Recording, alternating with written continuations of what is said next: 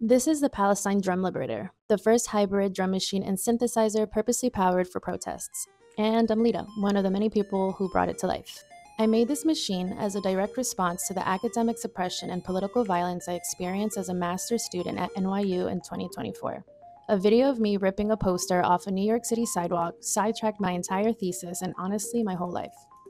I received thousands of threats to my life and got doxxed by extreme Zionists, including Canary Mission, Michael Rappaport, and ex-Fox News contributor Leo Terrell. And NYU's response was to wrongfully sanction me instead of protecting me. I refused to be coerced into silence and fear by my university or Zionists online.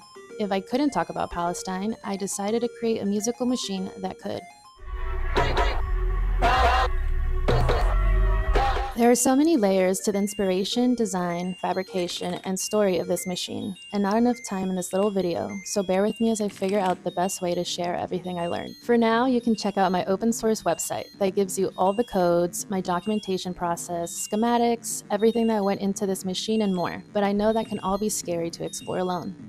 I'm so thankful to the community that powered this machine, people that shaped its research, sound design, and programming. Now I want to teach you how to make your own politically and socially conscious electronic music hardware, starting with this new synth I'm building in real time. As much time as I spend recounting the insanity of my first machine, I want to spend an equal amount of time showing what you can do with technology and a village supporting you. New codes, custom PCB design, new research, and more conversations about using technology as a liberation tool, never for occupation, surveillance, oppression, or exploitation.